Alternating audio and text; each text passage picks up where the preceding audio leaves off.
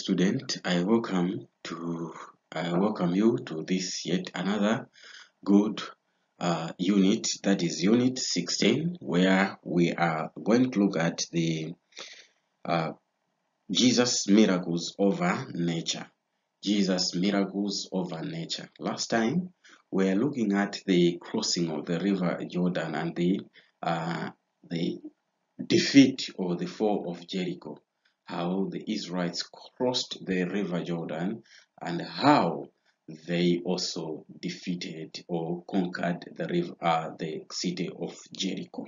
So today on Jesus miracles, it's another good thing because we are going to look at Jesus' power over nature.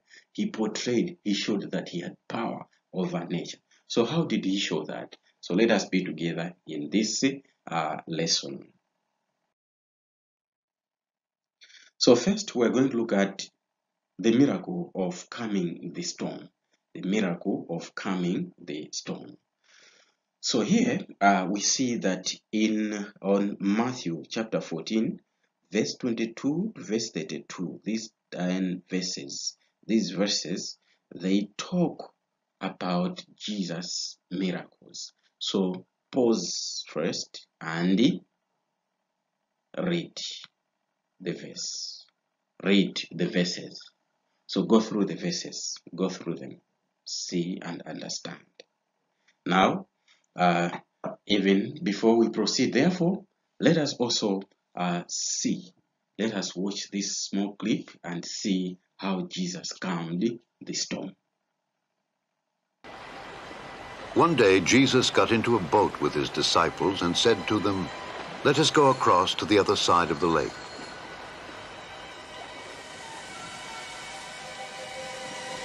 And as they were sailing, he fell asleep.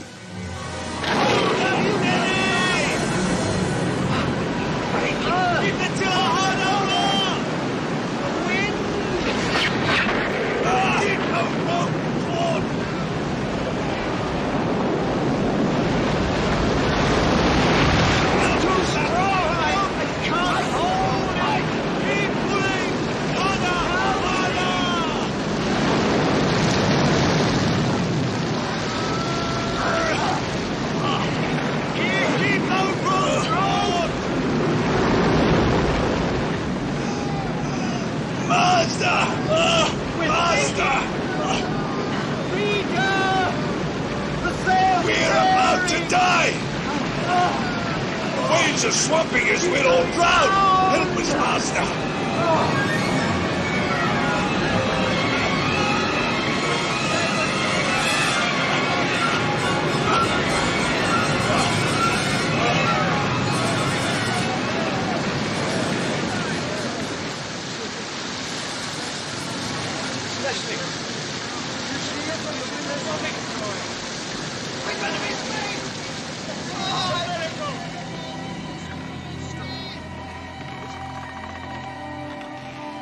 Where is your faith?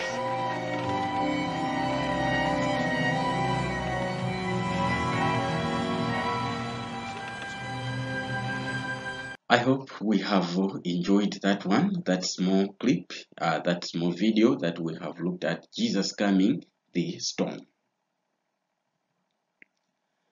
So Jesus performed these miracles either out of compassion or on request. Remember, we also talked about the miracles of Jesus previously. And we also said that Jesus performed the miracles sometimes out of request.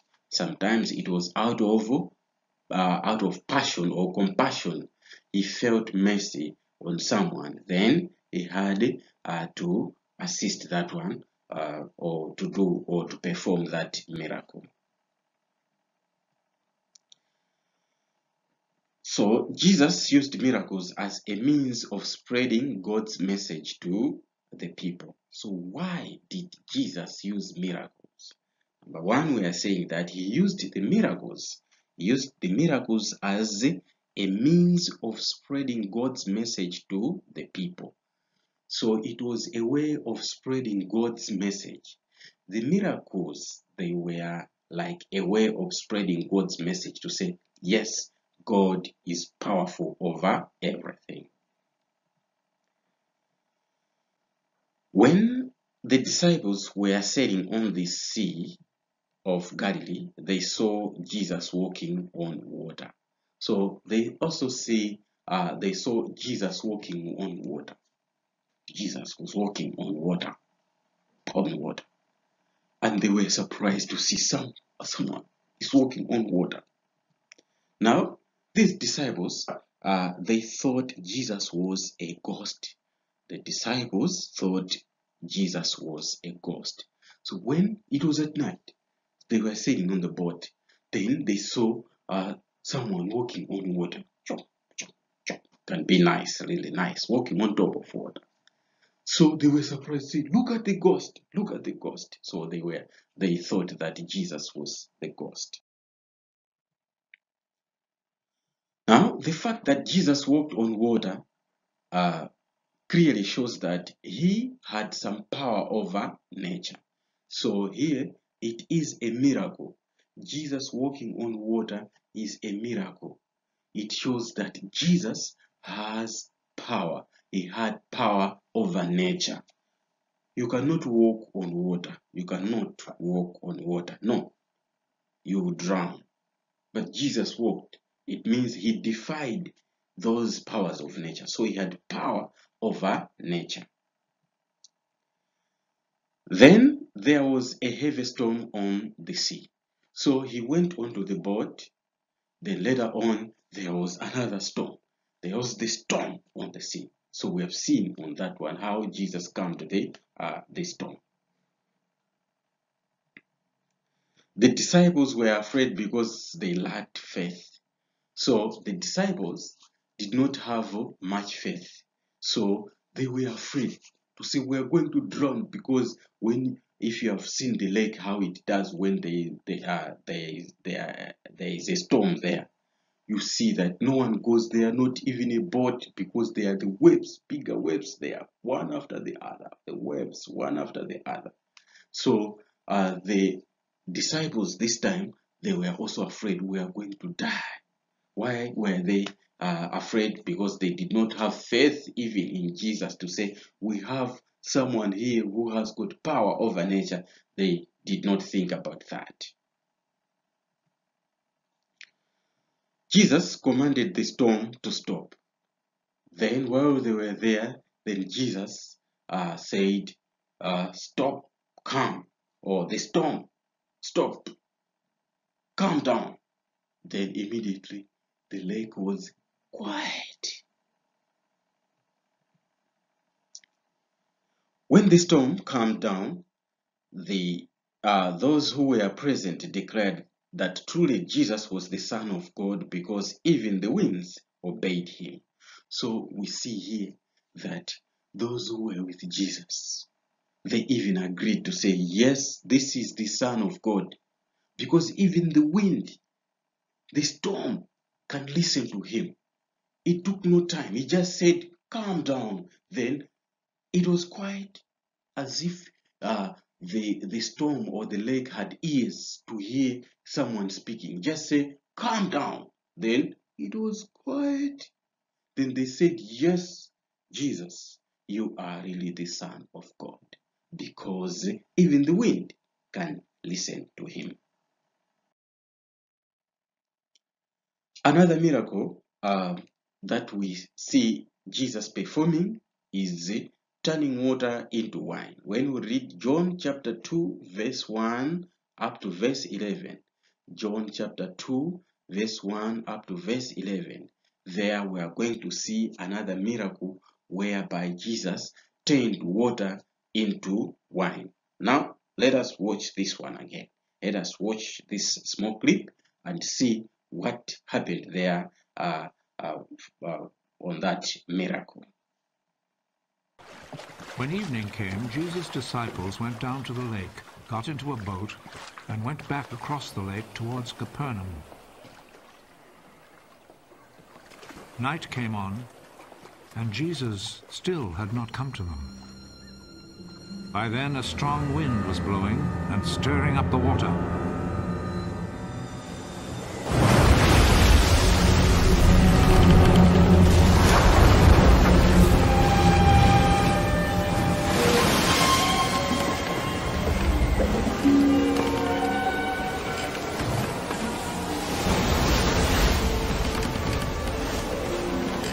The disciples had rowed about 3 or 4 miles when they saw Jesus walking on the water.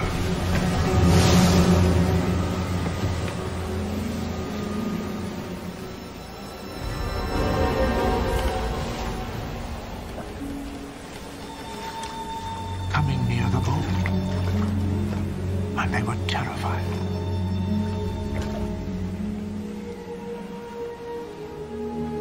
Don't be afraid. It is I.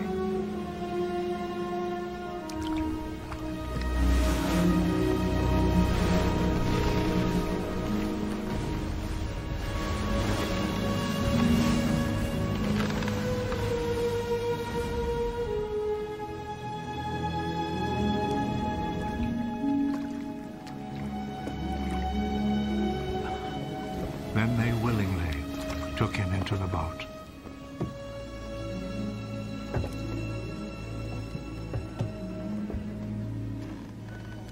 And immediately the boat reached land at the place they were heading for. Next day, the crowd which had stayed on the other side of the lake realized that there had only been one boat there. They knew that Jesus had not gone in it with his disciples, but that they had left without him. Other boats, which were from Tiberias, came to shore near the place where the crowd had eaten the bread after the Lord had given thanks. When the crowd saw that Jesus was not there, nor his disciples, they got into those boats and went to Capernaum, looking for him.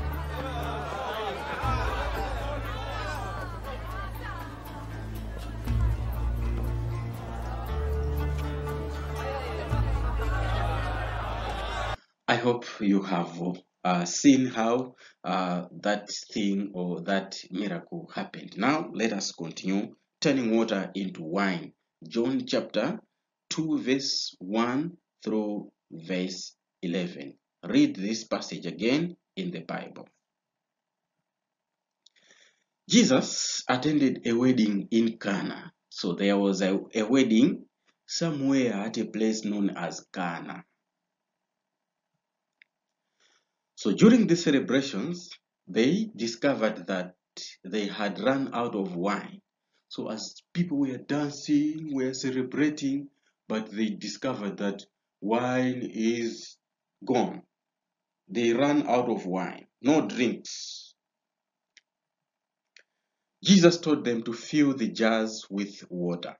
Then Jesus said, "Oh, you ran out of wine, all right? Fill these jars with water." So there were some buckets there, bigger buckets. He said, "Fill them with water." Maybe others were doubting to say, "What are you telling us now? Are we now going to drink only water here?" The water eventually turned into wine. The water eventually turned into wine. So what happened was that Jesus there, he told the master of ceremony to say, "Okay, they have filled these jars with the water, all right? You, the master of ceremony, can you now taste this water?" Then when he tasted, he was so surprised to say, "You people," so he was against the owner of that wedding to say, "You, where was this good wine? You had hidden the good wine and gave us that bad wine before." So that water turned into a good wine. It became a very good wine. 2 days later, there was a wedding in the town of Cana in Galilee.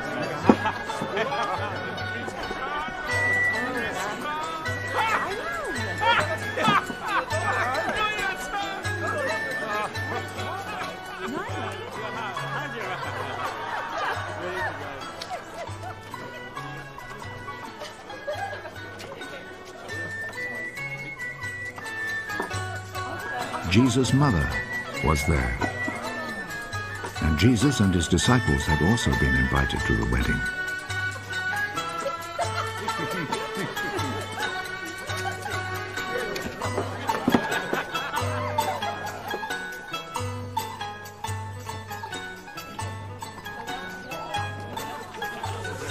When the wine had given out, Jesus' mother said to him, "They are out of wine." Madam, what do you have to do with this? My time has not yet come.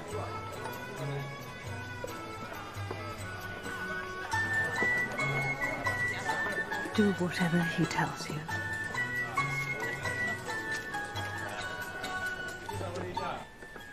The Jews have rules about ritual washing, and for this purpose 6 stone water jars were there, each one large enough to hold between 20 and 30 gallons. Fill these jars with water.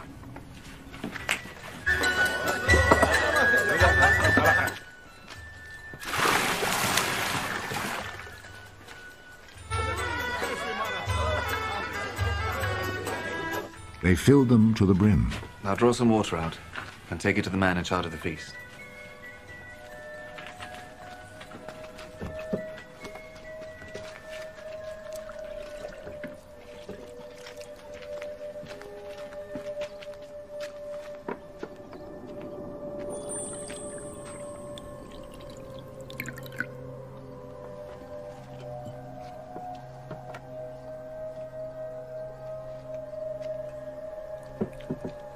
They took him the water, which now had turned into wine, and he tasted it. He did not know where this wine had come from, but of course the servants who had drawn out the water knew. So he called the bridegroom. Everyone else serves the best wine first, and after the guests have drunk a lot, he serves the ordinary wine. But you have kept the best wine until now.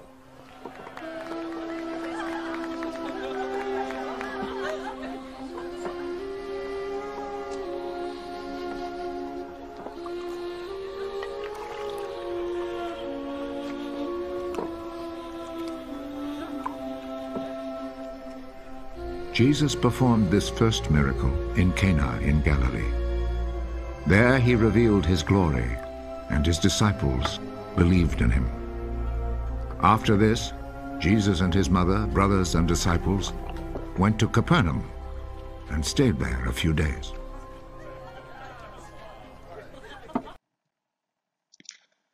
So this showed that Jesus had power over nature. So this showed that Jesus had power over nature. So again, he turned the same water into wine. So he showed again to say he had power over nature.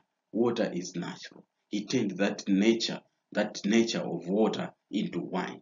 It shows that Jesus had power over nature. Now, we have also looked at this unit, whereby we are looking at Jesus' miracles over nature. We have seen how he calmed the storm. We have seen him how also he walked on water, and also how he turned water into wine. All these miracles, they show or they tell us that Jesus had power over nature. Now, before you go to the next unit, here with me is an exercise. Number 1, why did Jesus use miracles? Why did Jesus use miracles? Number 2, what did the disciples think when they saw Jesus walking on water? What did the disciples think when they saw Jesus walking on water? Number 3, mention 3 things that happened at the wedding in Cana. Mention 3 things that happened in the wedding in Cana. So, in other words, question number 3, it is telling you to narrate what happened. Narrate what happened when Jesus was in Cana. So, say what happened there. So next time we are proceeding with the unit 17. And on unit 17, we're going to look at Jesus' miracles over death. Jesus' miracles over death. So this one again is another good unit whereby you're going to enjoy this unit again, and it is really good because we are still looking at the miracles of Jesus. So be there next time, and until next time, take care. you.